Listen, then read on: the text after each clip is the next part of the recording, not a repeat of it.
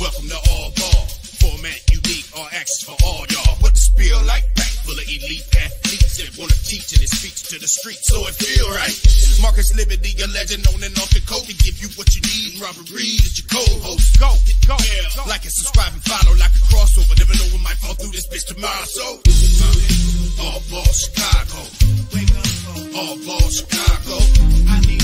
All ball Chicago. Cause all I know is all ball Chicago. All ball Chicago. All ball Chicago.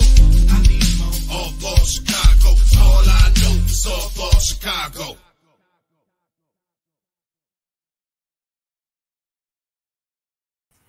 Welcome to another edition of All Ball Chicago. I am your co-host, Robert Bobby Reed, and I got the legend, the NBA veteran, the McDonald All-American, your host, Marcus, living in the building. What's up, Marcus? Man, I'm over here moving like I was about to percolate over here, man. To all you house heads out there, to all of our house heads out there, you know what we talking about. I could never do the percolator. Me either, man. I could not see you 6'8" doing the damn percolator. It's time for the percolator. Oh man, hey, that's what's up, man. Hey, but before we even jump off to our guest and when he gets ready to come on, man, some good things been happening throughout the city, man. Finally, just due to the legend, man, high school legend Ben Wilson. His family's finally getting some recognition for him, for his basketball play and what he did for his neighborhood and how he represented Simeon High School. Number 25, man, Ben Wilson. Shout out to Ben, man. It's gonna have a street name now, though. 78th and Eberhard, if I'm not mistaken. That's where they doing it at. And it's unfortunate, man, really, though, Yeah, man. Yeah. It's unfortunate, man. And I say that all the time, man. Like when we lose people, we tend to, want to do, but when they were here, it's like you were too busy trying to hate on them or hate on a person instead of, being proud of that person, man. And we see that a lot, not just in Chicago, but throughout, our world, man, we live in. Yeah, it's funny, man. The new generation, they call it hating.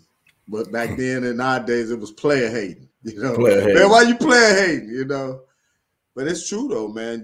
Nobody, guys like you who played and did all those big things, nobody wants to celebrate you until you're gone. Yeah. And it's unfortunate, man. And I want to always applaud you, Liv, for always giving Ben his roses. Man. Because historically, bro, they always put y'all against each other. Yeah. And I know you personally, you hate that. You hate it with a passion, man. Because you always like, hey, man, he did his thing, I did my thing. Let us just enjoy what we did, And we have respect for each other, man. He showed me love when he saw me, and I showed him love when I seen him. It was always that, man. No matter if you played the game of basketball, man, sure, when you get between those lines, you competing. But off the court, man, it should be nothing but love. And that's the way I was taught. And I'm gonna always, do that to my fellow hoopers, my young hoopers, the people I played against and the people I didn't play, against. Even if I meet somebody that never I played against, I'm gonna still show them mad love. That's real, man. And that don't happen often. So shout out to you, Liv, for still holding that real Chicago mystique. What we all about. They always talk about the Chicago, the city of haters. I'm not going to continue to say that because when you put that on Chicago, that means all of us. That's right. And next week, we definitely going to have the young lady, Cheryl Cook, right? Cheryl Cook is going to be on next Wednesday. So we already got in contact with her. But let's, I guess, man, let's jump right on with my man, man. Tim, the referee. Let's get him on. Are you ready for this? Let me give it to y'all real quick. All right, give him an intro, man. Give him his intro. Man, this man been reffing the game for over 30 years. He done reffed on every level. He's one of the elite refs in the game. He got one of the hottest documentaries out right now called Flagrant Foul. Man, I just love him, man. Give it up to Tim Donaghy, man. He don't know about Chicago, baby. What's up, Tim? I need you guys to do my PR. Let's go. Man, this is an honor for me, man, to be with you two legends, man. Thanks for having me, Lib and Mr. Tim Donaghy. Yeah, thanks for having me. Yeah, man, Tim. I know you're busy, man. You're a busy man, right? But I know you said you've been watching our show. You was watching it, and you told me one time. You said, "Man, y'all gotta stay with One Time, man. I'm trying to watch it, but I can't never watch it because you come on at 12, you come on at 1, you come on at 2." So Tim, sure. we sticking with One Time now, man. So yeah. So how you doing, man? I'm doing terrific. I miss having breakfast with you. We have to get together again. No doubt. We will do that. And you was in Houston, am I not mistaken, for the World Series, right? I was in Houston. I went out there for the Eagles game Thursday night, and they were supposed to play Friday night, the Phillies, and because of the rain out, they moved it to Saturday. So, but it was definitely great to get out there and, see the Eagles and see them continue to do well. And, it's always good. I felt this way when I ref basketball, but when you see somebody like Jalen Hurts, who is just a top-notch guy doing so well, it really gives you more interest in rooting for them. Right. For those of all out there listening to us right now, we have my man Tim on, former NBA ref, man, refed a lot of NBA games. He's tuning in, he's jumping in, he's with us right now, live on location. We live. And Tim, I just want to ask you this, man, and you don't have to answer it if you don't want to. Someone told me before, when a certain player, like these elite players that have been in the league for a very long time, they got a signature move. And they might be traveling or they might be doing something. Do some referees let that go? Absolutely. I mean, they always say that the star players are out there, and it's definitely a situation where it's a show, and the referees need to be in a position to make the show look good and be good for the fans, because people don't pay $2,500 to sit in the front row to see referees call traveling on guys like LeBron James or Kobe Bryant. So unless it's really overt, as a referee, you're really concentrating on the defender because he's the one that's going to commit the foul. So if it's really not an overt travel, it's let go. Okay.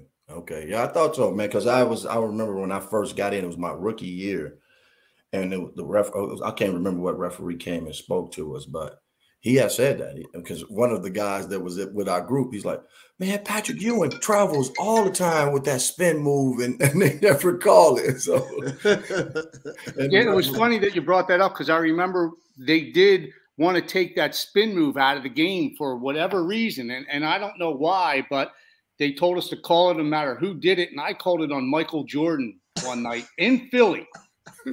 20,000 people boo me, right? It's called going for their home team, and there's a timeout, and Michael starts giving me a bunch of crap, and Phil Jackson comes at me, and I said, "Wait a second, Phil, you saw the training tapes all the referees get?" And I said, "They want that called," and he looked at me and he said, "They may want that called, but they don't want it called on him." Just walked away, and it was true. They wanted the stars to succeed and put on a show for the fans, and the referees to stay out of it unless it was something overt. So was the referees a little bit intimidated by these star players, or it seemed like you wasn't because you made the call, but is that the case? I think early on you are definitely in awe of being on the floor with the greatest athletes in the world. Even after first time I met you, I still was kind of in shock. I'm as seeing you, because you guys are the greatest athletes that go out there and do things that people can't do. But as you get comfortable and you're there a couple more years, it's not as exciting and shocking for you to see some of these moves up and down the court. So you just kind of get more comfortable and get used to it. Right. And also, Tim, when you came into the league when you got out of the league, I'm sure you had a family pedigree. You know, your father was a referee. I don't know if any other siblings in your family were referees, were they or not? Actually, my uncle, Billy Oakes, he was married to my mother's sister. So he was my uncle. So early on, I had a lot of people that I could go to, whether it was my father who was refereeing in the Final Four or Billy Oakes, that really helped me understand, the concept of the game and, meeting other people, which helped me get through doors quicker than a lot of younger referees got through. All right. Well, we already got one question right there for you already. What NBA players in your career would you say you were starstruck by? I like seeing David Robinson, and I'll tell you why. My first year in the league, he was taking a jump shot, and I got caught in a bad position. And I was looking right through his back, and somebody hit him on the elbow. He shot an air ball. There was an immediate timeout, and I didn't call the foul right in front of me. And he came out from the timeout. He said, I got hit on the elbow. What happened there? I said, I apologize. I got caught in a stack in a bad position, and I missed it. And instead of giving me more grief or being a jerk, he tapped me on the back, and he said, don't worry about it. You'll get it next time. Most guys weren't like that. So every time I saw him, with what he was and what he had accomplished in his life, I always knew, he was going to be professional and it was going to be, somewhat fun. Right. Hey, Liv, while he on this, let me ask him something real quick. Go That's ahead. what I wanted to ask you about the human aspect of refereeing, because I referee little kids, I referee some high school boys sometimes, but people don't understand the human aspect of it. Like, if players is giving you shit out there, when you referee their games, you're going to get them shit, right? No doubt about it. And this is no secret, but Rasheed Wallace was real difficult with a lot of the referees. And we used to get in the locker room before the game, and we used to bet $20 who could give him the technical foul. So, we knew, he was going to start on somebody at some point, and it never really took long. But I will say this. I've talked to him since, I've gotten out of officiating, and he's really a good guy. He's a great guy. And he just said, when he stepped in those lines of that court, his competitive nature took over to the point where sometimes he kind of, did things that he wished he didn't do. And, you understood that, but I think he would have been a lot better of a player. And he was a great player if he would have kept his emotions in check a little bit better. Mm-hmm. So Tim, we always, as basketball players, we have this conversation all the time about the GOAT of basketball. Who is the GOAT of refereeing? Who is that guy that everybody seems to like? And he was that dude. As a referee, that guy for me was Joe Crawford, because he was from Philadelphia. I was from Philadelphia. There was a lot of guys that came in through that area, and we all looked up to him because he was so successful. But if you take the referees now, if you came in and did what he did, you would be fired within the first couple of years, because he was just out of control with technical fouls, throwing people out of the game, acting like a fool. And nobody wants that these days, because people pay so much money to come see these people. So really it's now, you have to get along with the players. You have to try to use your personality more in order to calm things down rather than just giving out quick technical fouls. And he kind of refereed with fear because everybody was scared to death of him. Even if he missed a call and it was blatant, they didn't want to go after him because they know he could throw them out immediately. And, nowadays that definitely wouldn't fly. And it seemed like sometimes, man, he would spray you too, man, with all the spit coming out. Screaming, yelling, cursing at people. I mean, he could really, get insane at times. Yeah. Wow. Here go another one. How was Dick Bavetta as a ref and a person? He seems like one of the best ever. Dick Bavetta is total opposite of Joey Crawford in that he used his personality in order to diffuse situations. Never, ever, rarely gave out a technical foul. He took pride in not doing that, where Crawford didn't care, tee you up and throw you out of the game. He took pride in being able to diffuse situations with his personality. And that's the way they wanted the referees to evolve to in the last couple of years. So maybe Bavetta was before his time in handling things that way, but they really liked him, and he was successful at what he did. So who was your top five? Who's your, like we always do the top five players. Who was your top five refs? I think number one would have to be Joe Crawford, Danny Crawford. Danny Crawford, guy from Chicago, great shape, knew the rules, always had a calm demeanor on the floor. He just did, an outstanding job. It seemed like every time he walked on the floor. I think you have to throw, Scott Foster in there, although he's a younger guy. He's been very successful. Pavetta would have to be in there. And, maybe a guy like Duke Callahan or Steve Javy. I think Javy would be in there. He was another guy that liked to give out a quick technical foul, but as he evolved in his career, he became a lot calmer too. So, it's all about giving the league what they want, and things changed as the game evolved, and you have to adapt to what they wanted in order to stay in the position. Wow. How effective is it to work officials to look at certain things that are flying under the radar in games, carries, hand checking, etc.? And how difficult is it a ref of a team that is making it a point to play overly physical by the letter of the law, fouling every possession? It's difficult because the league wants the game to be freedom of movement, up and down. Nobody wants to, again, go to these games and see a bunch of free throws. They want the up and down, high flying dunks, jump shots. So when a team is over physical, it is difficult. You hope by blowing the whistle and putting certain players to the bench that new guys will come in and understand that you're not going to allow that, and it opens the game up. Sometimes it does and sometimes it doesn't. But, the league really cracks down on physical play and hand checking and wanting it to be a game that's really free-throwing, kind of like Golden State Warriors play, in the sense that, it's exciting basketball. Hey, that's what I wanted to ask you, though, Tim. Like, with reffing back in your day, because the physicality was crazy, and now it's all finesse and pretty. And do you guys look at it like, man, those guys are getting a piece of cake now? It's a piece of cake now. You definitely look at it when I watch the games and see that it's a lot less physical, and that it's up and down, and as long as you're in good shape as a referee, you love that. You're up and down the floor, the clock keeps running, and the sooner you're out of there, and hopefully there's no situations where you have to go back and fill out a bunch of reports. So, the up and down basketball is definitely something that's better for everybody. Hold on, Tim. You say a bunch of reports. You got to file reports on stuff? You'd be shocked that after the game, you have to watch the tape and you have to fill out a lot of reports, especially if there's a lot of technical fouls or, God forbid, a fight. You're up till 2, 3 in the morning filling out different things and calling people and filling out a ton of reports. Wow. That's crazy, right? That's crazy.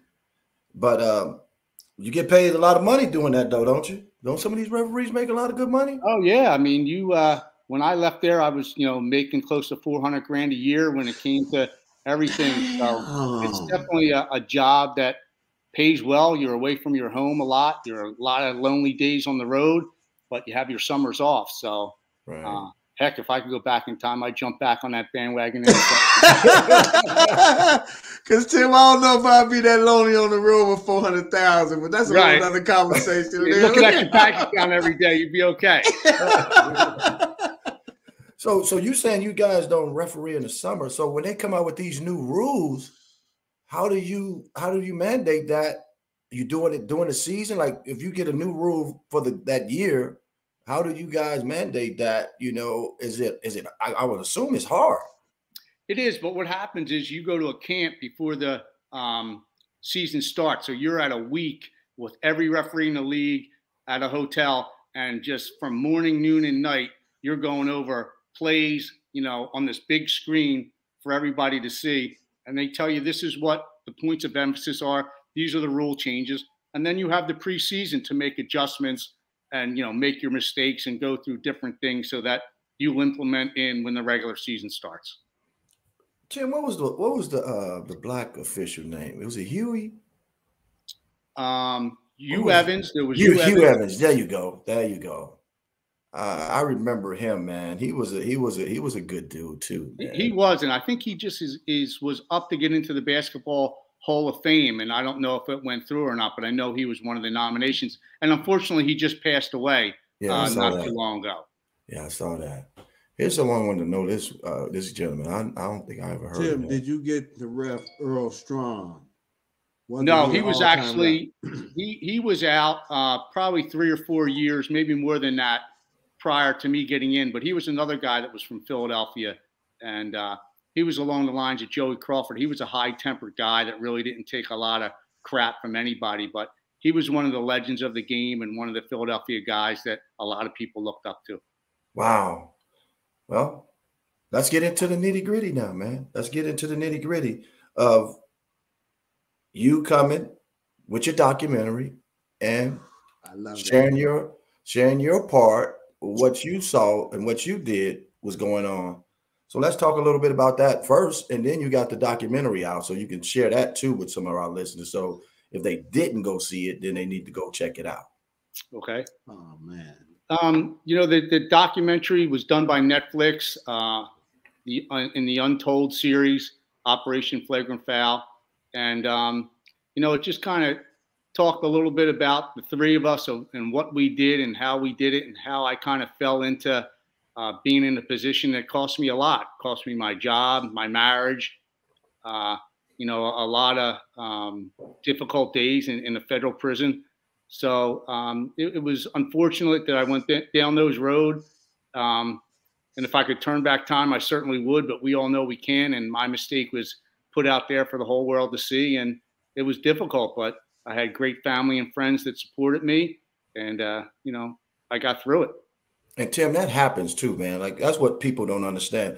We are all human. We make mistakes. We get caught up in sometimes the wrong things that can get you in some big trouble, or some things that can get you in small trouble. We all did some kind of thing and got in some kind of trouble. And yes, no doubt. And that's when I go and speak at either a college or a high school or even grade schools that I've been to. I let people know how important the choices are you make in your life, and you really have to think before you make them, because they not only affect yourself, but people you love the most, and in my case, my family, was, devastated over it. So it was difficult, but like I said, I had a lot of support, and for me, things worked out, and I was able to get back in a position where I can support my 4 daughters. I'm able to have breakfast with Marcus Liberty once in a while. So, what else could I want? Right? What else could I want?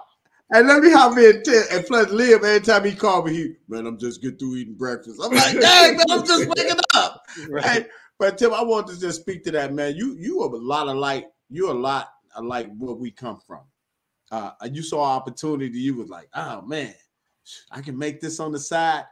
Can you speak to the fact that people don't understand, once you get into that, it becomes an addiction? No doubt. I started playing golf and going to the casinos, and gambling consumed my life. There wasn't one day where I wasn't gambling on something, and I enjoyed it. It gave me, a high that other people got from drugs or alcohol. Mine was gambling. So it got to the point where I just started crossing lines that I shouldn't have been near. I didn't need the money, but it was the fun of the whole thing of going to the casinos, playing in big money card matches or golf matches, and just betting on sporting events. And then, when I'm sitting at lunch or a morning meeting, and I know an NBA team was put at an advantage or a disadvantage, or a relationship with a referee and a player was going to affect the game, I was giving these people picks, and what I didn't know is that they were betting millions of dollars on it. And then when we stopped, they wanted the picks to continue, and people that were associated with organized crime got involved, and I was in a bad spot. Wow. Yeah, that's crazy. Crazy, man. Crazy. So you said you was doing a lot of gambling before. Was it before you got into the NBA? No, all after. Once I joined, a couple golf country clubs, and you're playing golf with the guys there. In order to fit in, there's always, bets, and they just got way out of hand. And I started hanging out with people that, really enjoyed gambling at high stakes, and it spun out of control for me because I enjoyed it so much. Wow. Yeah, because gambling, man, I gambled. And, Liv never gambled. I did all that other dark style stuff. How you going to say I never gambled? I gambled. I talked to you 100 times a day. You gambled, but you wasn't addicted. Man, I shot dice and everything, man. Okay, well, he was addicted too. So people don't know it's a chase. You can have all the money in your pocket, Tim, right? And it don't matter. I want all the other money too, right? Right. And it's funny when, I kind of, felt like when I had that inside information and somebody was going to go out and, make a call to help or hurt a player, or I knew that they were having relationships off the floor with certain coaches or players, I knew they were going to get the benefit of the call. So, it only takes, 2 or 3 points, 1 or 2 calls, and you have an advantage. And, with that being said, I knew the lines were off, and I was telling people, and they were making millions of dollars betting on these games, and I didn't have a clue that they were making that much. And when I finally said I wanted to stop, it wasn't going to happen because the wrong people were making a lot of money. Ooh, man. Yeah, and we're not going to tell the whole documentary, but I remember a part in there when you said you kind of know what one of the referees, you know how he is out there on the court. So take this game, because I know this ref is going to make these type of calls. Right. Yeah, we had Dick Pavetta was a good referee, but he was no secret. He said that, the NBA put him on game 6s to make sure there were game 7s because that's what was great for the league. That was no secret. He said that many times. And, he also, was on a lot of those big games where LA beat Portland in game 6. LA beat Sacramento in 2002, that famous game. Oh, people are mad at that one, boy. Yeah. I mean, if you ask me, Sacramento should have a ring on their finger. And if it wasn't for him officiating that game and the things that they did to force that game 7, which they thought was going to go back to Sacramento, and Sacramento was going to win anyway, and they didn't. Mm-hmm. It's tough. They should definitely have a championship that year. Yeah, that was a squad. They had a nice team, man, Sacramento. I remember that, boy. And people still talking about that to this day. Right. So we got somebody on the timeline, Bob. What did that say? Didn't some cheating go on in 2006 Heat Maverick series? That was a famous series where, Miami, I think, was up, or Dallas was up 2-0 on Miami, and Miami came back and won that series. In the championship, and they had that game where Bennett Salvatore called a lot of cheap fouls, and Mark Cuban went through the roof. And what they do is, again, even if it's a championship series and the team's up, they start showing the referees plays, and they want these things to go 6 and 7 games. So they start showing the referees calls that were missed in the previous 2 games, and they're always for the team that's down in the series and against the team that's up in the series. And what it does is it goes out there and puts a team at an advantage or a disadvantage, and it goes from 2-0 to 2-2 instead of 3-0, so that there's plenty more things for the fans to tune in and look at. It's all about money. Hey, Tim, let me hop in real quick, Liv. Listen, we noticed that even in the NBA playoffs right now, the best 2 players get the quick fouls, 2 quick fouls. They get 2 quick ones on the road. Yeah, on the road. It's funny. It's amazing that even when I was there were certain referees that you knew didn't have the guts to make calls against the home team, and sometimes you felt like you were out there by yourself because they didn't want those 20,000 people screaming and yelling and throwing shit at them. So, places like Portland and Sacramento were tough places to referee. So, if you didn't have enough guts to go out there and make calls against people like Bonzi Wells and Rasheed Wallace in Portland, where, they were telling you, listen, we're going to beat your fucking ass out in that lobby. They had a major advantage. Hey, Tim, you looking over there like they thugs, but they ain't tough as me. I got the referee. I got the whistle. I can get it. Right. But trust me, I was chased out of there a couple times. One time Rasheed Wallace wanted to kill me, and if somebody didn't jump on him at the last minute, I'd probably still be eating the straw.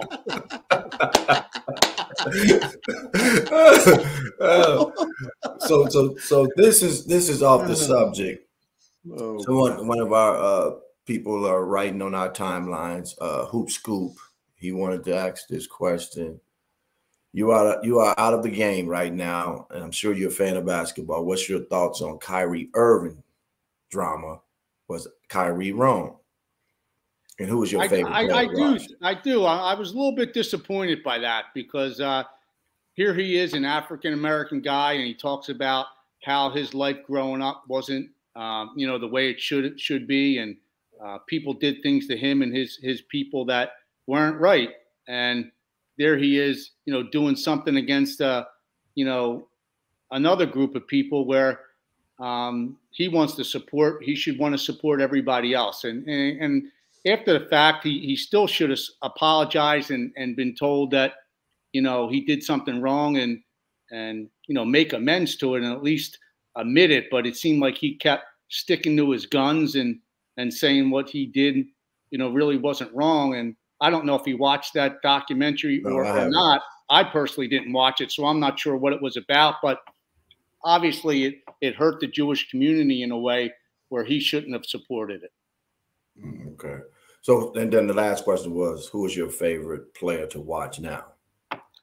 I guess, I always like to see, guys like LeBron James, because he's at the point where he's most likely going to break the all-time scoring record in the league. And that's a feat that, was tremendous, passing Kareem.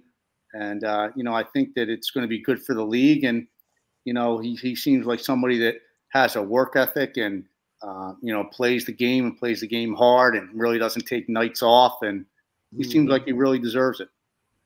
So how do they pick the referees for a championship series, right?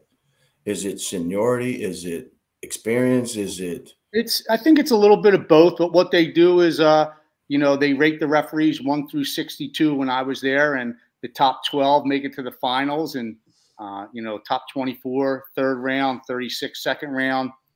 So there's a system in place where they rate you. The coaches and general managers rate all the referees. They have a group of observers who rate all the referees. There's a guy in the league office. When I was there, it was Rod Thorne and Stu Jackson rate the referees, and also the supervisor of officials. And they take that and combine it and come up with a rating system, 1 through 60. And that's how they evaluate you. But it does a lot of experience. You're not going to see a guy that doesn't have less than 10 years experience work deep into the playoffs. And you guys also, Tim, right? You have somebody in the stands observing, watching you guys too, right? Perform while you're on the court each game, right? Yeah, every arena has an official observer who will watch every little thing you do, and you're supposed to be standing there, during timeouts and before the game, looking for different things, finding out who has fouls, memorizing the scoreboard, making sure the clock's all right.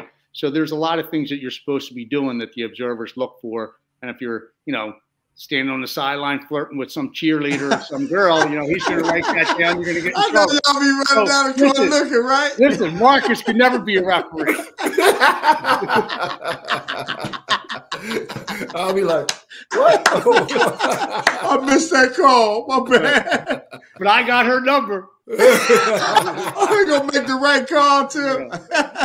Hey, Let me ask you something, Liv, about the New York Pippen series, the New York Bulls series. When Mike went down that year, they said they cheated the Bulls for the Knicks to win that year. Did they cheat the Bulls? That was when I was real young. I really wasn't, a part of that at that time. So it's tough to say.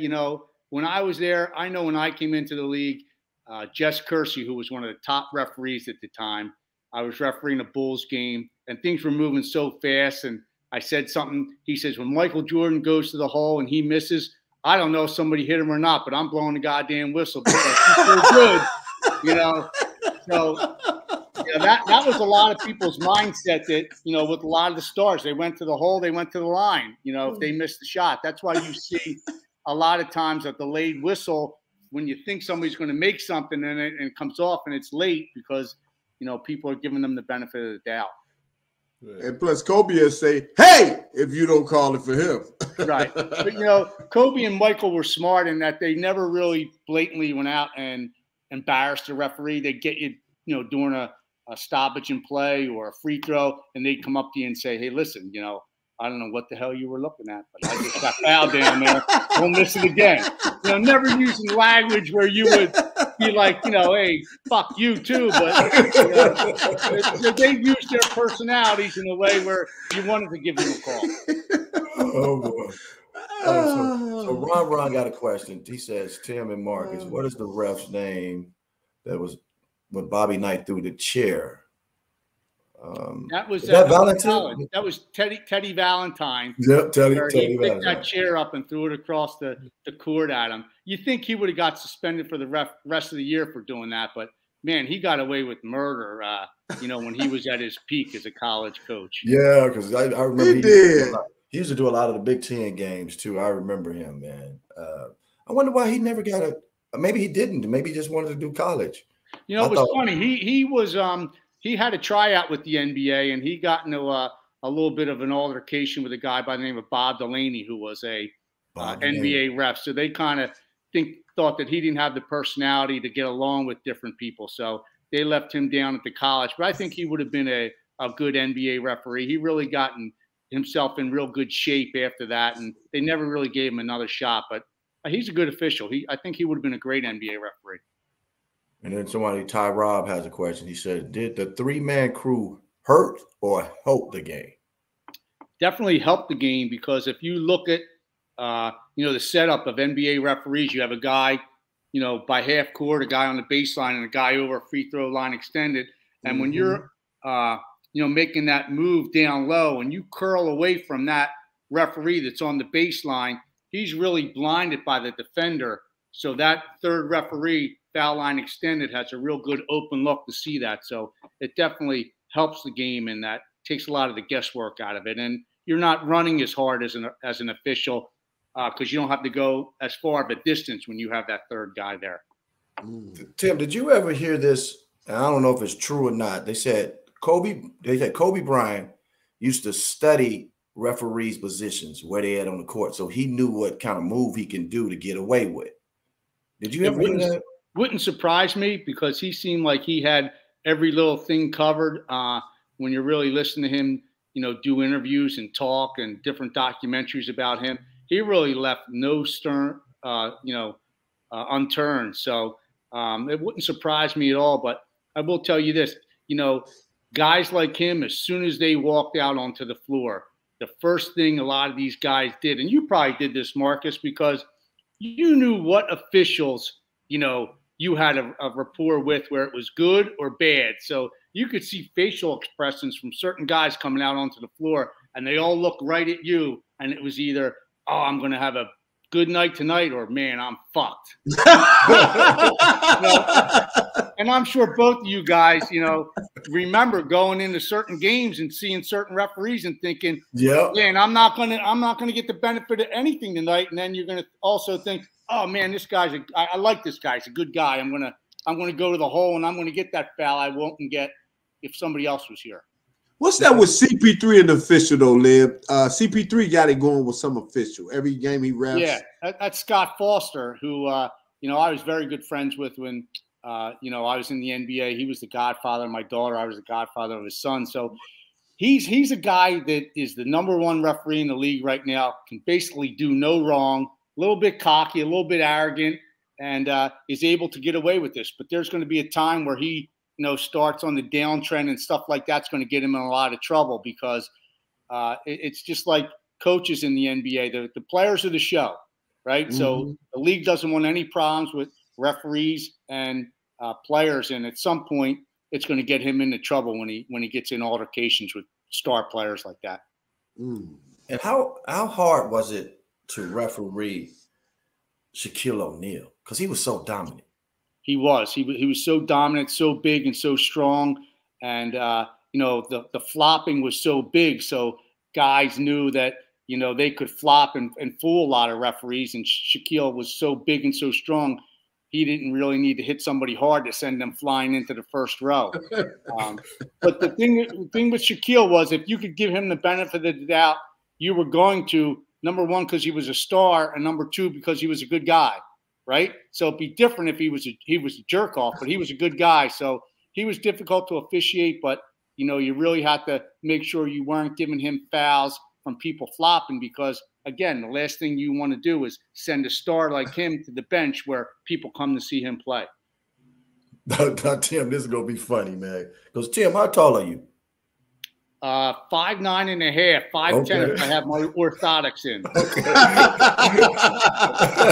Okay. So a fight breaks out. Have a fight ever broken out with you refereeing the game? Shit, I officiated the Malice at the Palace. You talk about Ooh. a fight. Yeah, there was not only players wanted to fight, but fans were fighting. It was You crazy. ref that game? Oh yeah. Wow, I did not know that. Yeah, you talk about staying up all night filling out reports. Oh my God. I know that took 2 weeks. Yeah. Oh, I almost missed my flight the next morning. Wow. So you had to break that one up. Wow. That was crazy. There was nothing they could do. Right. There really wasn't, but No. I get what you're saying, Marcus. 5'9", 5'10". I'm in there with guys like you, 6'9", 6'10". But you're hoping that when you get in there, the players respect the officials to the point where they're not going to take a swing at you or accidentally hit you. And most of these guys don't want to fight anyway. It's all a bunch of, show. Only guy I really knew that always wanted to fight was the guy in New York, went from New York in Chicago. What was the guy? I always wanted to fight Barkley. In Chicago? Yeah, he was Oakley. Oakley. Yeah, they Charles said every Oakley. time Barkley was going to play Oakley, he came up with some type of injury and sat out the game because Oakley always wanted to beat the piss out of him. He did. Wow. Wow. I remember that. Wow. You remember that, Bob? Yeah, man. Oakley don't like Charles Barkley. He always felt like he was overrated. They pumped him up and they felt like he was a sissy, right, Tim? Yes, exactly. Yeah. And Oakley was tough, man. He liked to get in there and bang. Yeah, he liked to fight. Man, look, I was just at Tim Hardaway's thing, and he tried to get him to come up and say some words. He was like, "Nah, we ain't gonna mess with Oak. We know Oak can come up here and whoop all our ass." Well, we saw a couple years ago, he was still wanted to fight 9 security guards in Madison Square Garden, and he was winning. The Oak Tree wasn't no joke, man. He was no joke. But Tim, don't you think, man, like even on the youth AAU, travel ball, high school circuit, right? You have referees, and I don't know if they experience referees or not, but I see it all the time as a fan, and sometimes I'm coaching, that referees sometimes let the game get out of control. And then when it's gotten too big, and then the fights and the people from the stands and this and that, how can a referee control that situation? Just explain that to some of our listeners. Through experience, and you have to understand something. If you're at the high school level, okay, if these referees were any good, they'd be in college, right? And if they were real good, they'd be in the program for the NBA. So you're dealing with officials that probably don't have a lot of experience and don't know how to do that yet. So they have to get that experience and get that training from guys that are above them. And unfortunately, at that point, they don't. So they don't know how to get a game that's out of control back under control without, having a lot of problems and coaches and the fans being upset. So it's really an art form that you have to learn through a lot of experience. And again, if they were experienced and good, they wouldn't be refereeing at that high school level. Yeah, because we see it all the time, right, Bob? That my parent to come out and jump on the ref. I haven't reached his level, but I referee. I ref some games, and one thing that I understand is you have to build a rapport with the fans too.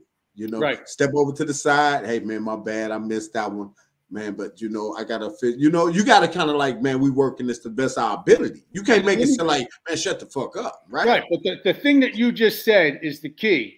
If you're refereeing a game and you made a call that may not be right, the worst thing you can do is puff up your chest and get in an argument with that coach or that player. If you say to them, hey, you know what? I'm not too sure I got that one right.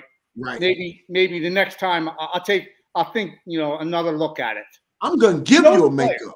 Yeah. No player or a coach is going to come at you and start screaming and yelling and cursing at somebody that says, listen, you're probably right. Maybe I didn't get that one right. Right. Like you said, we're all human. We make mistakes, and certainly in a fast-paced game. But you don't want to be using that 2 or 3 times to the same person, in a game, because then they're going to say, well, you fucking suck. You shouldn't be doing this if you miss a game. Calls. Hey, my favorite kickback phrase was always, man, I owe you one. You know, right. I owe you one. Because coaches, referees give makeup calls. Absolutely. Right? You're really not supposed to say it's a makeup call. And, you know, the NBA will say there's no such thing as makeup calls, but it's certainly, you know, without a doubt, you call cheat one down one end, someone's pissed, you go down that other end, you damn sure better give them that one to get them to the line, or they're going to really throw it.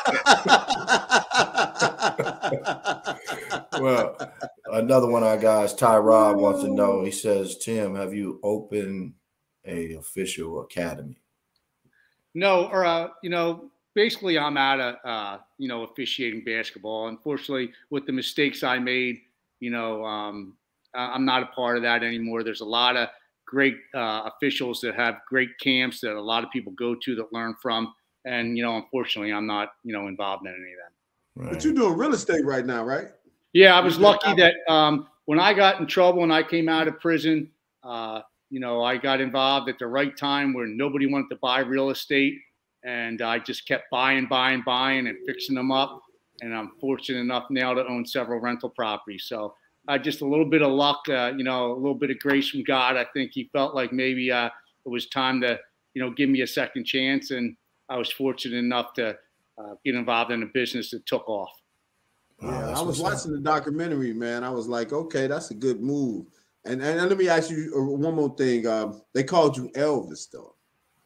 How often did you laugh about that, though, right? Yeah, it was funny. They called me Elvis because the guys in the mob won so much. They said I was Elvis, the king. I was the king of giving them NBA picks. So wow. They never used my name. They, you know, they would refer to me as Elvis. Wow. Wow. I watched the documentary like 8 times this weekend over and over because it was But funny. I may tell people in the future it's because I was so good looking I reminded them of Elvis. So I want to get a video camera with you and Liam at lunch, at breakfast, all that. Oh no, man! No. It's not for TV, is it, Liam? No, it's not for TV. All the waitresses stop when he comes in and they look at him. Yeah, yeah. Okay, too. Hey, they go to this one spot, man. Him and our other buddy, man. They eat there pretty much. Do y'all go every day or every Wednesday? Not every day. Probably two, 3 times a week we go there, and then we discuss what we need to do, you know, for that day with the real estate. Yeah. So when they invite me, Bob, every two years they invite me. So Liv, you be up early, man. Liv hits me early. But yeah, Marcus was helped. His name's Basile. His son Adam is a pretty good college basketball player at Concordia. Marcus trained him, and he's got a pretty good jump shot, and he's getting a lot better. He gets a little stronger. I think he's really going to be good. I agree. So, a lot of credit to him for training him and getting him in the position to get a good college scholarship out of it. Yeah, I agree. I agree. To all of you, breaking news: Nets hire Vaughn. Jacques Vaughn is head coach over at Udoka. Thoughts? They couldn't give Udoka that job. They say Adam Silver stepped in and stopped that. I read that too, and I believe that. I think there's a lot of times that I used to hear stories about David Stern stepping in when it came to different coaches, and there's no doubt in my mind they stepped in. I don't know what the, you know, behind the scenes things were with that, but I'm sure it was a lot that nobody knows about that took place that I don't think we won't see him for a while coaching. At least 2 or 3 years probably. Exactly. If somebody has to bring him in a you know, a role of being an assistant coach, and when things go bad, he'll step in and get a second chance, but it's going to take a while. Yeah. Right. They couldn't bring him in at the top after that. They're like, hell no. You just did. I think Vaughn will do a good job. I mean, I think he's off to a 2-1 start. I think he's a guy that's respected and has had a long career. I think he'll do well. So who you got? Who you got winning this year? Who's your team? You know, I think you have to stay with the Golden State Warriors when somebody can move the ball, get up and down the floor like that, and shoot the way they do. It's tough to beat a team like that. I know they're off to a little bit of a slow start. I just don't think when you look at Milwaukee that, you know, with you know, the one star that they have that he can carry everybody on their back. I think Golden State just has too many different people that can step in and put some big numbers up on the board. So to me, I think Golden State's still the team. Okay, okay. I agree. What was your favorite when you was in Chicago, Tim? When you went referee in Chicago, what was one of your favorite restaurants to go to? We stayed at that Hilton right there at the airport, and there was a guy there that would give us everything for free. So we never left that hotel. Referees are cheap, man.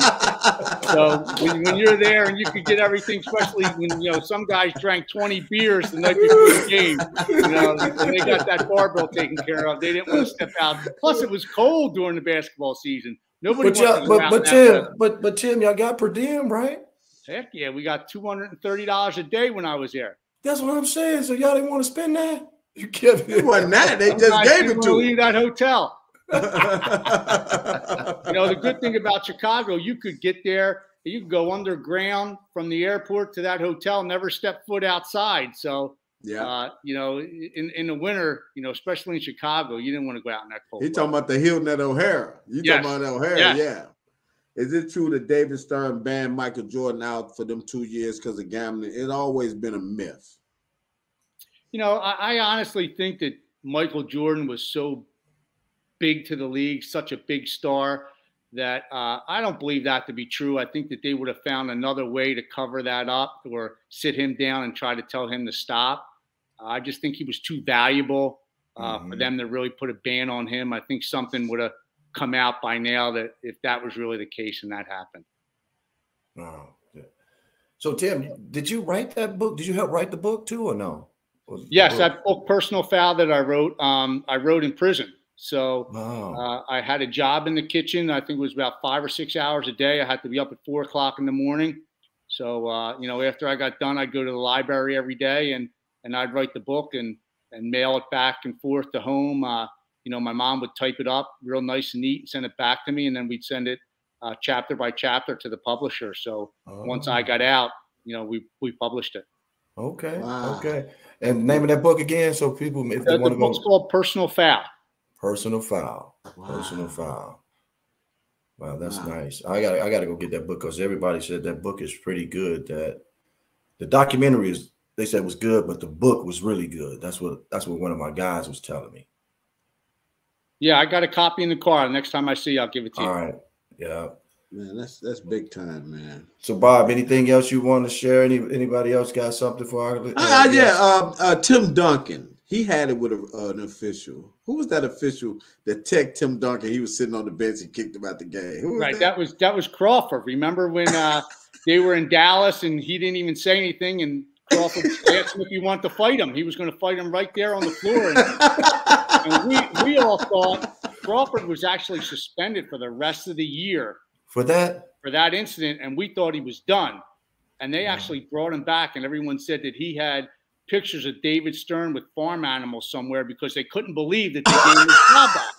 Wow. Because he was in so much trouble that, that was like the final straw, and they thought he was never coming back. And for some reason, they had him go to counseling and anger management, and they brought him back the next year. Wow. David Stern with farm animals. Yeah. He had to have something on him to get right. back in. Yeah, he had something. I don't know what it was. Wow. Oh man. Oh boy. I love it, man. So Tim, you're chilling now, man, making major moves on the real estate game. And you're gonna help me get my sports facility too, man. Since you're in the real estate game, I'm looking. No doubt, and there's a lot of people that are saying that in this Sarasota area, it would go over big, especially with somebody like yourself, and the things that you've already done in the community here that people talk about, and what you've done with the kids and training a lot of these kids that have become pretty good basketball players. So I think for sure it'd be a huge success. Absolutely. Yeah. Well, Tim, we're not gonna hold you up, man. We know you're busy, but we definitely wanted to get you on, man. And I know you watch All Ball Chicago, so man, absolutely, we really appreciate that, man. I appreciate you guys having me. I really do. Thanks a lot, guys. And look, Tim, I know you watch it just for me, man. So I appreciate that too, bro. You got it. You got it. Have a Tim, good one, guys. Here in the building, baby. I see you. Let's go. Let's go. Oh man. Oh man, that was a good one, bro. Yeah, man. Tim is man. I can't stop laughing, bro. A good dude, man. Like I literally sit down and eat breakfast with him and another one of our guys. I train his son in basketball, and it's been nice just chatting with him, man. And it wasn't even about the other stuff that he did. No. I think people, man. Some people deserve a second chance, man, and makes a living. It's just like with the drug dealers we talk about when they get locked up and they don't get no kind of help or guidance, and then they end up doing the same thing, and end up repeating, that cycle. Yeah, we have Cheryl Cook coming on next Wednesday. Give us a little something about Cheryl Cook. What is she? Well, I know she played on the USA team, and I think at one season she probably led the nation in scoring. And if she wasn't, she was definitely top 5 in the nation in scoring. She went to Cincinnati, played. Actually, it was one of my King Jaguar guys down at the same time she was there, Ramil Shorter. So she was in track and field and baseball. Wow. So this was gonna be a dandy, man.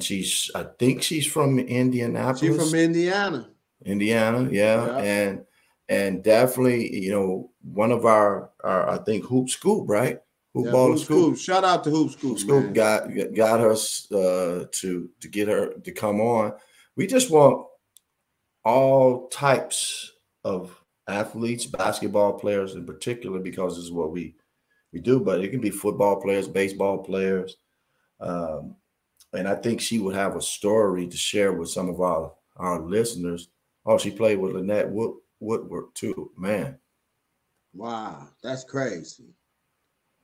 And I think Lynette was one of the first females I don't quote me on it, one of the first Harlem Globetrotters, and they saying Cheryl Cook, she was one of the Harlem Globetrotters too.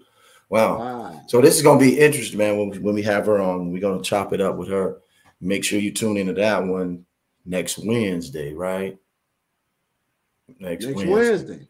Hey, but I want to say this though, while everybody watching though, I want to give a shout out to my man Liv though, and I always do, but I want to just tell you, bro. I put a post up the other day. It was like, personality sells your service better than your service, right?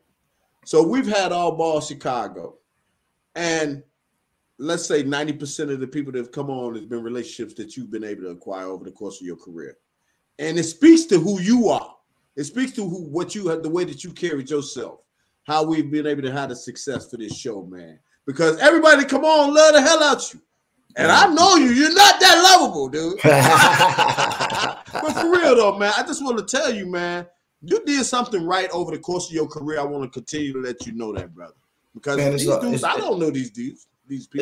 It's all about the upbringing, man. From my parents to my siblings to my neighborhood, the people in my neighborhood, showed me mad love. That's all I know, man. I don't even know how to hate, really. I don't even know how to put people down, because that's not what my tongue is all about, And shout out to you, Eric Johnson, too, man. We come on every Wednesday at 1 p.m. Eastern Standard Time, and that's 12 p.m. Central Time. So that's what time we rock every Wednesday. We gonna rock that because we don't want to confuse people and keep dropping shows. some people get mad. He like, man, what time do the show come on, man? Yeah. He said that. He said that. Like Tim said that one time. He texted me. He said, "Oh man, I missed it. You guys were coming on for a while at 12, and then you switched it on me." Right, and sometimes you'll call me in the morning, man. You want to hop on? Man, come on, man. Let's just hop on. Yeah. So shout out to your boy Bo Rab, man. He said, man, very good documentary, great show, fellas, man. That's your boy Bo Rab. He always check it out. Ty Rob, shout out to Ty Rob. I just want to get these people, man. Thanks for y'all tuning in. Don Hume. That's my man, Calhoun, baby. Calhoun. Another one of my King Jaguar brothers, man. Tyreek Cooper, my man. And we're going to do something big for King, man. We're bringing all the King legends back one more time. And then we just got to give y'all roses because y'all school is no longer functioning at the high level that it used to. But Lord knows that there's a plethora of history out here, and we got to do something big for King, man. And King High School, y'all need to bring everybody back that did some and retire their jerseys. Yeah, but that's a lot of high schools too. You know, a lot of high schools, they forget about some of the people who paved the way for that next generation to come through and do their thing. You know. Okay, I'm gonna mention the high school, and you tell me a name that's synonymous with that high school. Hyde Park. Gerald Haywood, man. Kenwood. Is it Speller? Yeah, Speller. Okay, Dunbar. Dunbar. Shoot, I got a couple of guys, man, that I know from there. So okay, Robeson, one more. But I'm gonna say Alonzo Skanes, Donnell Nicholson, for Dunbar. I'm going with people like, you know, okay, you're gonna give Keith Carlin, Crane, Anthony Manuel, Marshall, Fred Marshall, Julian Irvins, Byron Irvin, Corliss. Now that's a tough one on me, but I'm gonna go with my big fella, George Montgomery. Okay, George Montgomery. Harlan. Uh-oh. Now you got me. You can't think of nobody but Harlan. But what you saying is all these schools had legends to come from. Yeah. So they all deserve their roses. Absolutely. Yeah. So, but man, it's hard though, Bob, man, to do it because, like, I'm thinking, I know somebody that was hooping at Harlem. I guess can't get it. I can't get the name right now. I said they should retire the numbers from King. Kevin Haywood said there would be no numbers left.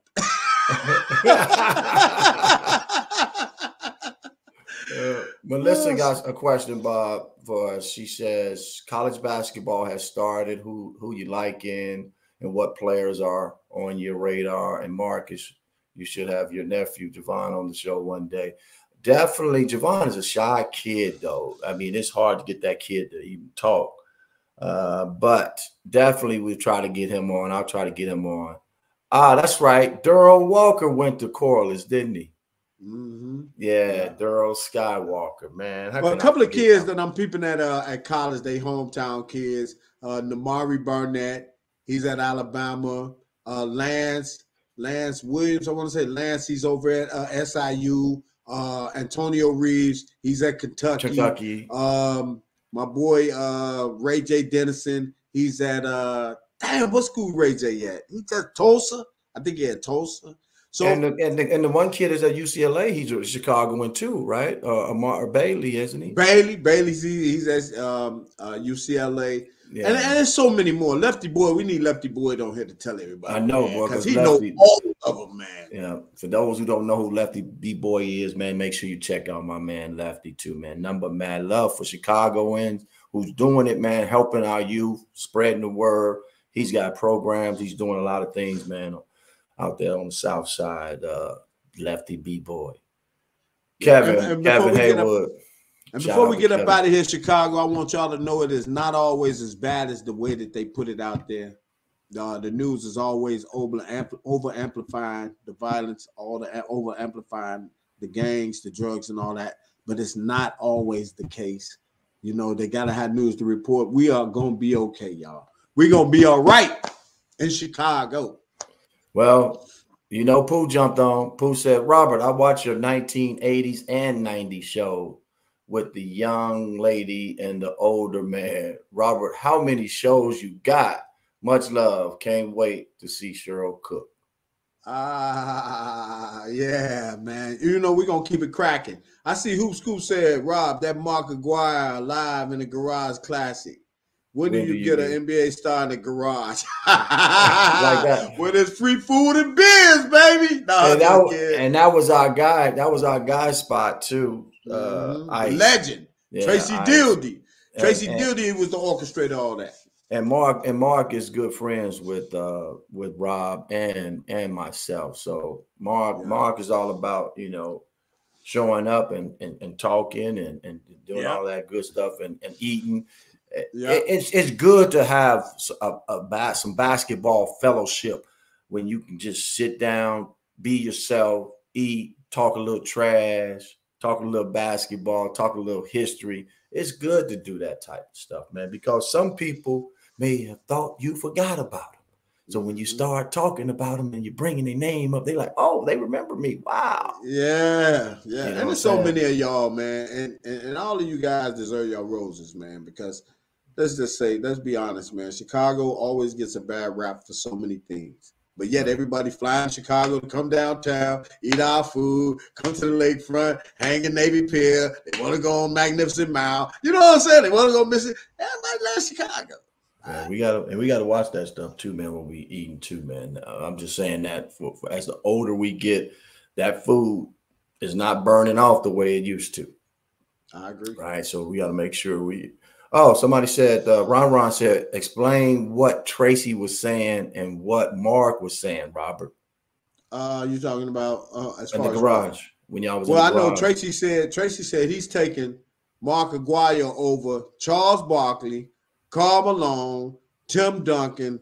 He said none of them wanted to see Mark Aguirre. That's what Tracy said. Is that what you're talking about? And then they said Tracy was saying Mark going to the Pistons messed up his points. Well, you know what? Mark still averaged 15. And if you can put Vlade Divac in the Hall of Fame, he didn't average 15 over the course of his career.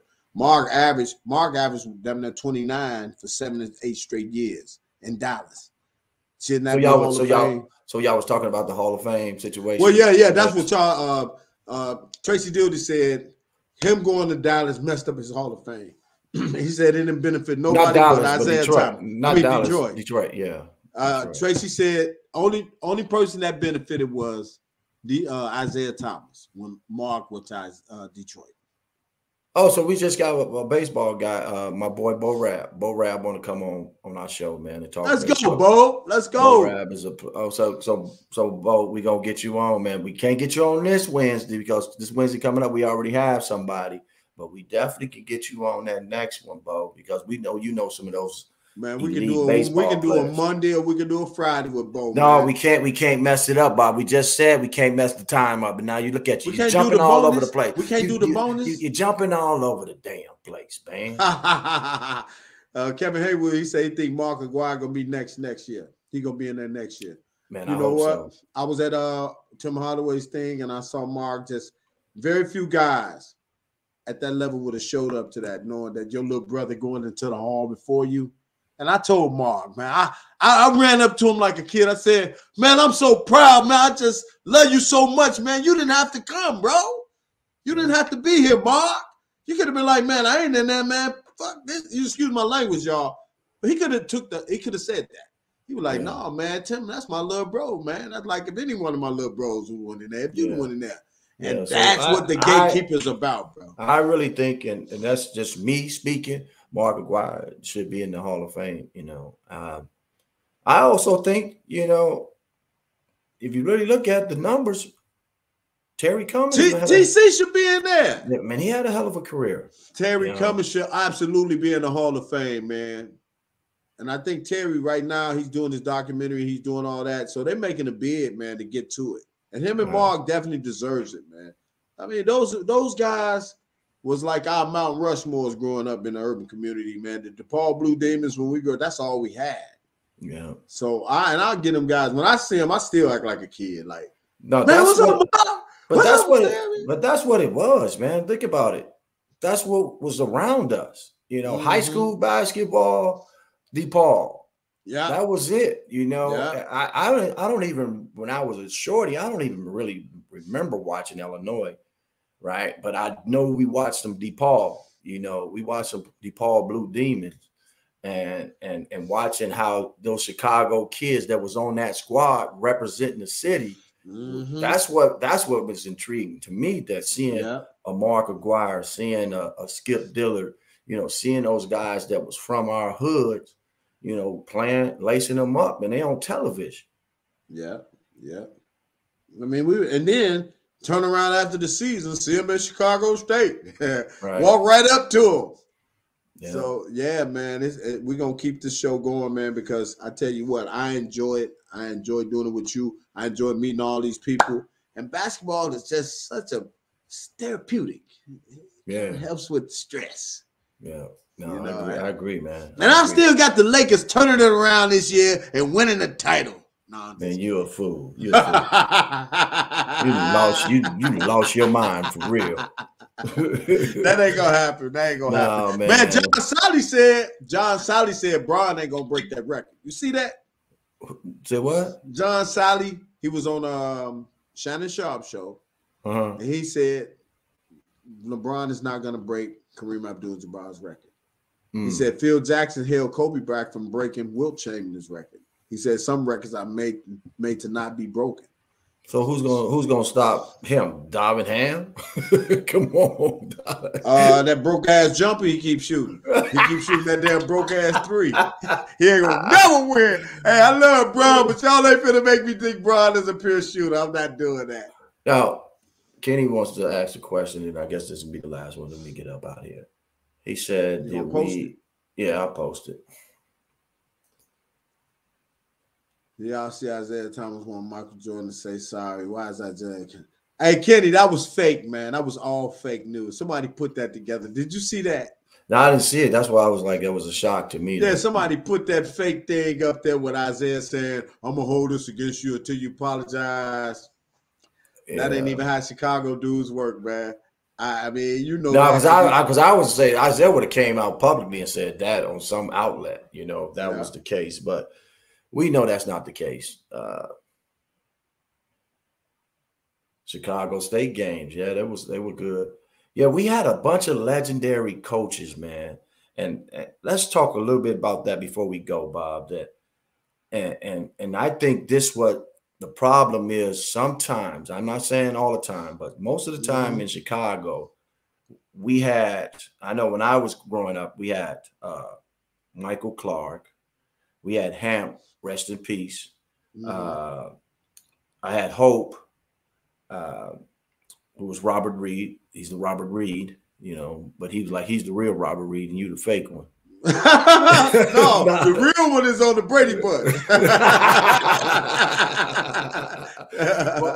but my point was, those guys that I mentioned was big on fundamentals, right? So they would teach me, you know, a lot of other guys, you know, the fundamentals, and we were being taught, man, a lot. Mel Davis too. I can't forget about Mel Davis because I did go to some of his camps too over there on 47 in Lake Park.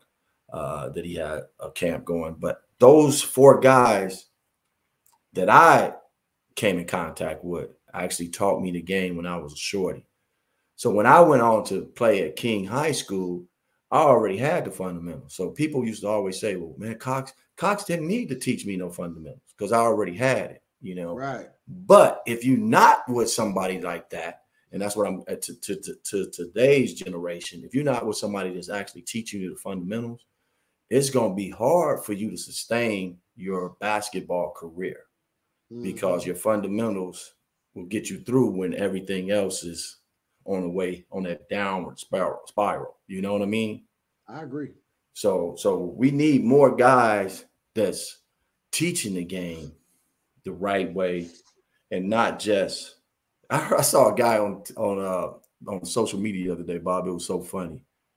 He was like, man, you don't need to be doing all that, crossing the blah, blah, blah. He said, that's a move off of instinct. Like, you don't just do that move just to be doing it. I agree. I was laughing at him because it was so true, right? But that's because these guys, they go to these, you know, I call them super, you know, trainers, super trainers. They teaching them Euros. Man, teaching them all that, man, all that. You can't teach that. You know, but they paying them the big bucks to do that, you know. So if you're not teaching that, they probably don't even mess with you. You're not finna teach. You can't teach the Euro. It's one of those instinctive things. You can't teach the crossover. You either have it or you don't. Yeah, man, it's crazy. But yeah, your boy Hoop Scoop say, "Nah, fellas, Isaiah Thomas quote is real. It's on all the credible sports outlets." Maybe he said it, but he didn't write it. He did not write that. But you know what? Him and Michael, man, that's something they two grown men. They don't need each other for absolutely nothing. So they don't have to get along. They don't have to like each other. They don't even have to cross paths because Michael is not around like that. So Kenny said, man, I hope y'all promote that Cheryl Cook show. She could ball. I will definitely spread the word for next week. Keep in touch. We don't need no cancellations. We not gonna cancel on this end. If everything is working on our end, she's in on our show. That's when we have problems on the other end from our guests that we can't go live because something is not right with on their end. So we can't go live most of the time, but pretty much that's their fault. Yeah, Dig DC, man. DC got an Android. No, I ain't gonna get her head on here to protect herself. But everybody was calling me about that DC show. All my guys from the hood. Man, Bob, you don't know DC, man. He real as hell, Bob. Man, I ain't no DC, but that cool. I was like, oh, that's my man.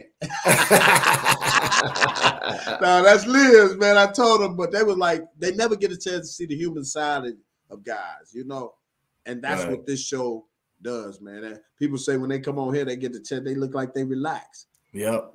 But Kenny, we definitely gonna promote it. We actually gonna probably put it out tomorrow, so then you can share it with your peeps throughout the internet and on your social media platforms as well. Because I've been hearing a lot of great things about her, so I can't wait. I can't wait for that one. Danny said, Bob, when he coached at Ariel and we beat Busy, how did the parents act? Oh man, I was at that game, boy. When they beat Beasley. When Ariel beat Beasley, woo, they couldn't believe it, boy. Because Beasley came in there with their fresh warm-ups on. Ariel coming there with their big uniforms on, too big for the shorty. No, I'm just kidding. When someone was too big, man, they ended up beating them. But that was a style back then. Because Danny coached, in 1979?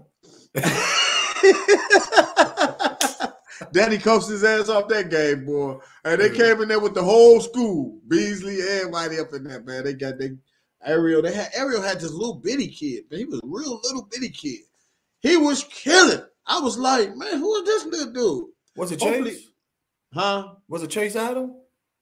I don't know. Danny, who was that little guy that you had on your team that was just killing everybody? Because that was when Namari was still in high school at Beasley. So I don't know. Chase Adams played at Ariel. Yeah, Ariel? I think him and Kizo played together. Oh. Yeah. No, because this is when Namari Burnett was still in in middle school. In middle school. Okay. And this is when we were shooting the show, the bringing up ballers, that whole deal. Okay. And Danny was the coach. Boy, them doggone Beasley folks walked up out of there. Boy, they like, man, this will never happen again. Because they had all the size. Right. And that's another guy I'm looking forward to watching this year, too. Chase Adams. He's at, where is he? Is he in Mississippi? Yeah, Jackson State. Jackson State. Yeah, he's at Jackson State. So I'm looking forward to watching him play this year, too. Shout out to Chase, that's my little guy. Good guy. Good young man, man. Yeah. And Kizo, you said Kizo's still playing, right? Mexico. I think he's in Mexico. Yeah. But ultimately, he said that was Terrence Boykin. Is he still playing right now? I don't know. But we just want these young guys, man, to use their platforms and their main man said he wanted us to get Sean Dockery or Will Bynum on. Definitely Will Bynum and definitely Sean Dockery from Junior. They used to battle, dude. Did you hear that back in high school? And that's all I heard about. One would have 50, the other one had 45. But I couldn't understand what happened to Sean Dockery when he went to Dallas. I mean, Duke. What happened? How did his numbers jump? System, like, dude. He was everything. System, man. It was a system.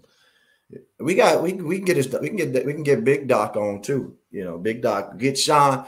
So Big Dockery, we need you and your son to come on All Ball Chicago.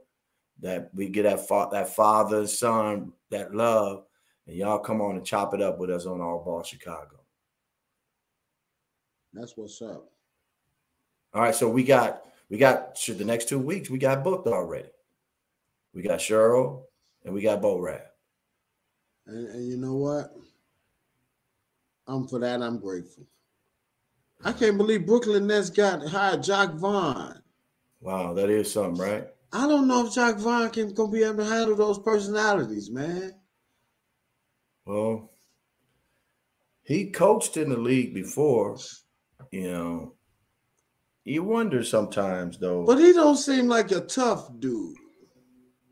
Like KD need them. KD But Bob, but really, do you need a tough dude, or do you need a guy that knows how to somebody know relate? Though. Yeah, to relate to them though too, and know how to push their buttons to make them do something. You know, some people don't know how to do that.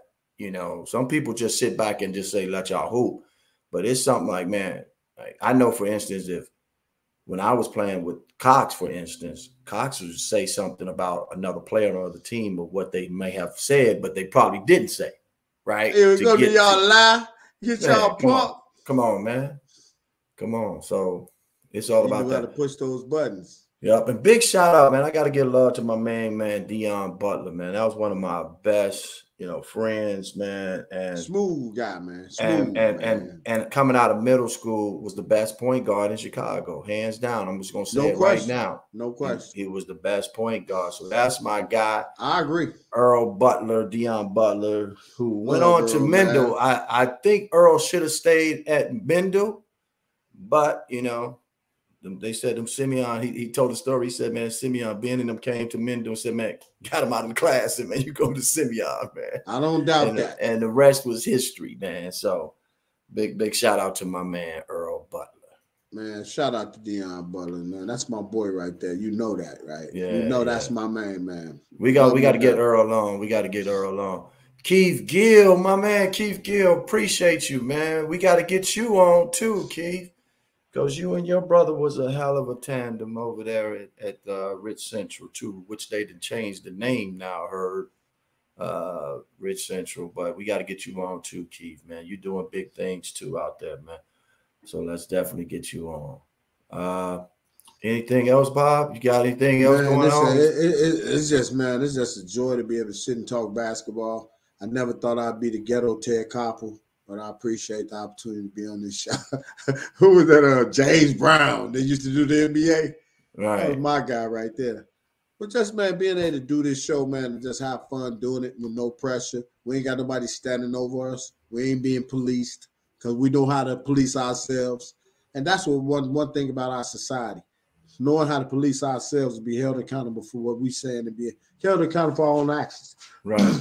And that's what All Ball Chicago is all about. Right.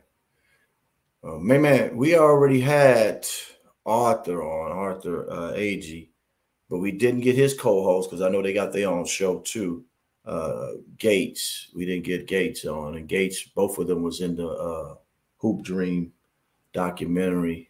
We'd love to get both of them on together and chop it up. Yeah, because we ended up having my man on there, Clark, right? The one that got shot. Oh, Sean. Yeah. Sean, yeah. Sean Harrington. Yeah, Sean. Bob, what's the special occasion, man? We got Tim coming on. You put on a tie. Man, I work. I got a job. I actually got a job. It might not look like I got a job, but I actually got a job. Oh, okay. And sometimes I put a suit on for my job. Oh, okay. But I prefer to wear sweats every day if I could. And flip-flops. I know that's right, man. Big shout out to the Bulls, man. The Bulls are doing their thing this year too, man. So we will start, tuning in a little bit more and giving some information about our Chicago Bulls too. The teams that's from Chicago in high school is getting hot. St. Rita High School. They got some pieces over there. I'm gonna go watch me some high school basketball. Now that I don't have no sons playing and all of that, I can actually go sit and enjoy a game. And go watch me some kids play basketball. Bob saying like the ladies' man, the OG that makes 20 and 30-year-olds look bad. Appreciate that love, Melissa. Give my man that love, man, Bob. Because Bob be talking that. He be talking that talk, but he walk that walk. Yeah, but I ain't gonna boo the ball game. No, I ain't gonna throw rice at them. Nah, I ain't gonna say that. But I want to give me something to eat, though, Liv. It's time, man. I gotta go give me something to eat. And we're looking for somebody to sponsor us some food. Y'all gonna sponsor us? Definitely. Don't ask me and Liv something. Definitely, we'll put y'all out there too. We'll put y'all out there too, man. Giordano's, come on, somebody. I'm already giving y'all a little snippet, man. Yeah, you just Giordano's. I just gave him a plug. Maxwell Street. But come on, man. Man, dude, I gotta zip it. I gotta zip it until we get it, man. That's 4 shows a month. High Elite Entertainment. You can have your logo. You can have your information. We can drop your buzz right here on All Ball Chicago. Peace, Bob. Man, you have a good one, man. And to all of our listeners out there, make sure you take care of yourself. Tell your family members how much you love them, man. And we out here. We out of here, Bob. And I got the legend, the NBA veteran, the McDonald All-American, your host, Marcus Liberty. It's time for the percolator. It's time for the percolator. It's time for the percolator. Don't forget to like and subscribe. Thank y'all for watching. Chicago. Oh, Chi-Town. Oh, Chicago. Oh, Chi-Town. Oh, Chicago. Oh, Chi-Town. Oh, Chicago.